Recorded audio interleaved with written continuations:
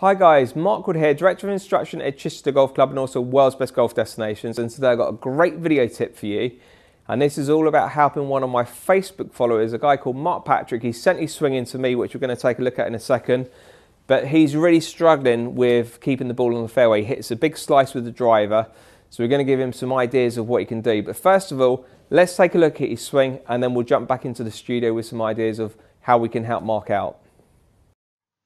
Hi Mark, many thanks for sending your swing in for a analysis, and like you said in your direct message to me on Facebook, that you tend to lose the ball out to the right. So I'm going to just give you a few ideas with that. I'm going to jump back into the studio in a minute and get in front of the camera and just give you a few ideas of what you can do. Now obviously camera angle, you've kind of got this pretty much sat down on the grass, and it's not quite down your toe line. So as I look at your heel line is going out to the left of target line, but you might be aiming down that way anyway. You might be aiming down the left side slightly, purely from the fact that if you tend to lose the ball to the right, a lot of time I see golfers very much aiming down that left side of the golf course because they know that ball's going to steer back towards the middle of the fairway. And we all know that obviously if you have a swing path that is generally kind of geared to go in left, and you tend to leave the face open to that path, then that's what creates a curve. So the number one thing I would start with, I would start to have a look at your body alignment line, and I would want you to sort of try and get yourself just a little bit more kind of square on. So try and get yourself a little bit more parallel to target line, and that's with the feet, the knees, the hips and the shoulders. So the best way to do that is also lay a club down on the ground and lay a club just outside the club head and the ball, and get those two lines sort of parallel to each other. And then you can start to make sure that your toe line, your knees, your hips, your shoulders and your eye line, and even the arm line as well, are all kind of syncing up and they're parallel to that target line. Now obviously we haven't got any like launch monitor numbers on this, but as I take a general look at the swing, I would say that your posture is really functional over the ball. You're nicely leaning over from the pelvis there, the knees are nicely flexed and the arms are hanging straight down from the shoulders. So I'd say that your distance to the ball is looking pretty good.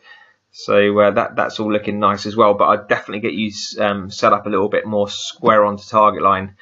Now if we start to take a look at the backswing as that club comes back into the takeaway, pretty efficient. Again, because of camera angles and where you're aiming, it would look as though you're taking it outside the line on the way back, but in reality you're just swinging down your body alignment line, and by the time you get back parallel to the ground, you are pretty much going parallel to your toe line. So I just need you to confirm, are you aiming down the left side because of that slice, or is your target down the left side there? But the takeaway is not too bad.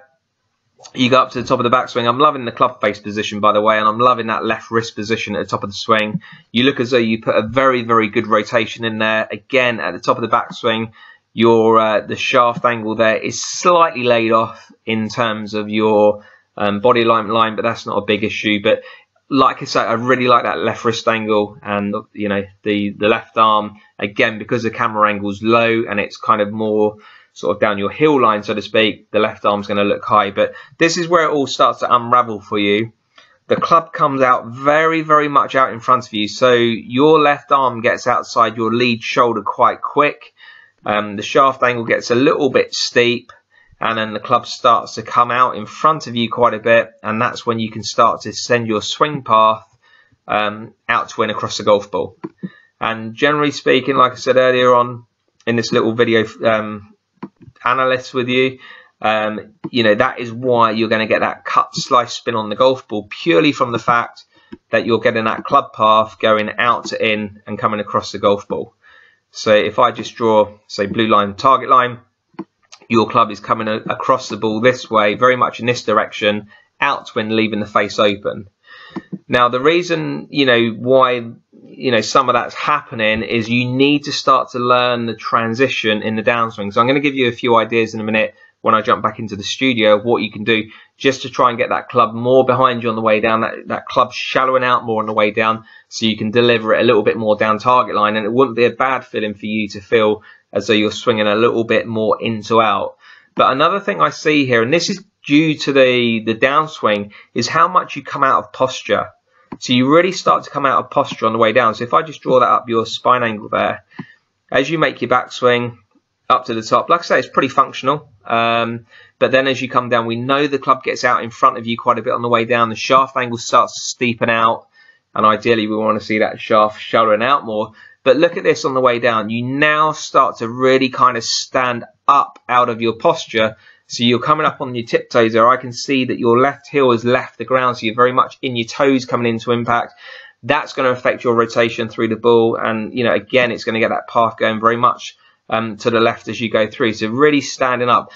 Now, if I can give you the feeling of the club shallowing out and coming more behind you on the way down, so you're approaching it more on an in to out path, you're going to be able to maintain your posture better, and you're going to be able to rotate through the ball better, and that's going to give you a much better path through the ball.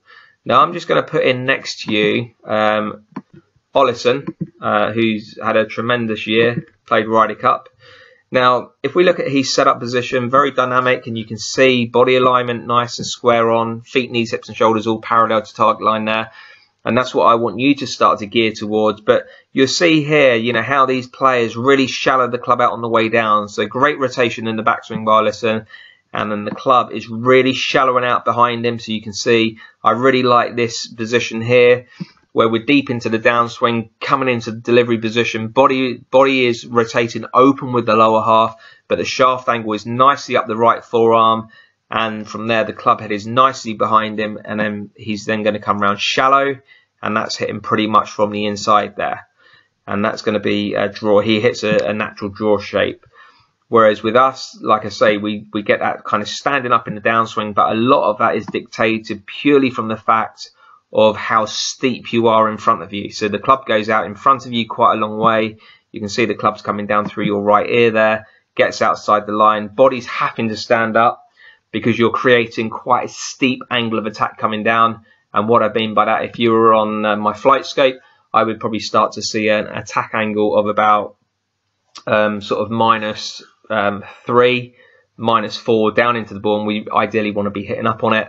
But yeah, so you come over the top, quite steep on the way down, path is going left, so you're having to stand up to accommodate that, because otherwise you're going to be ploughing that club into the ground.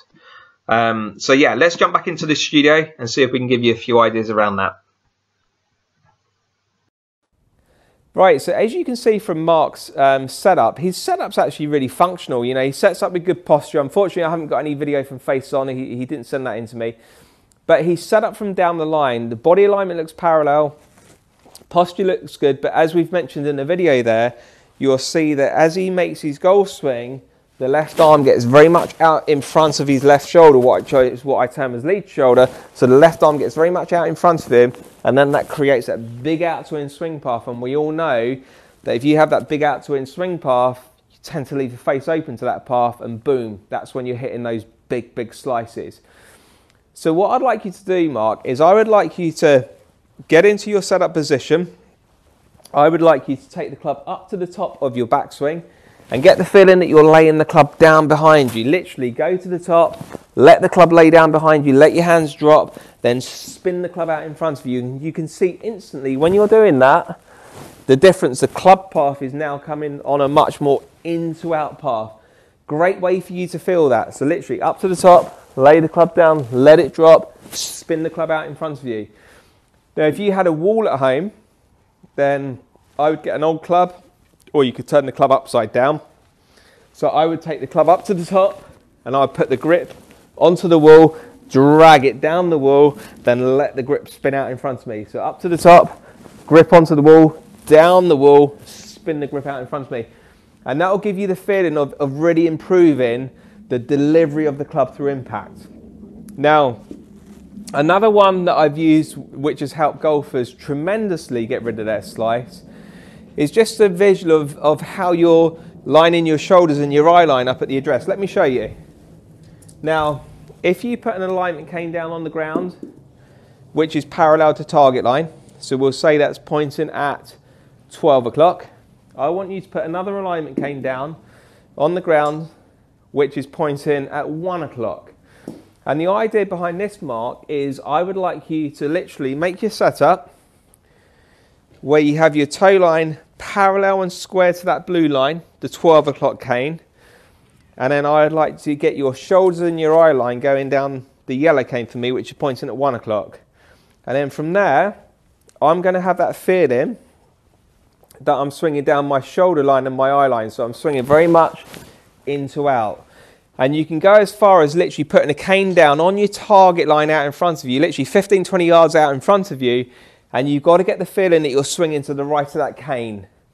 Now, a lot of people don't like the feeling of swinging to the right because if they're hitting a slice, they want to kind of say, look, why do I want to feel as I'm swinging out to the right? Because I'm trying to get rid of that slice. But you know in golf, it's a game of opposites. The more you swing left, the more the ball can potentially spin to the right if the face is open. So you've got to get the feeling, if you want to start to bend the ball back or start to hit the ball straighter, we need to move your swing path from being this way to more this way, okay?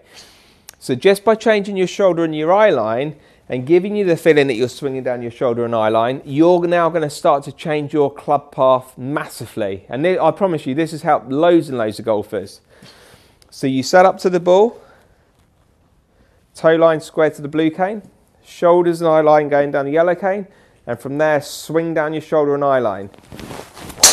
And that will really get you hitting more from the inside. And the beauty about that is you're now going to get that feeling that your left arm is staying behind your lead shoulder.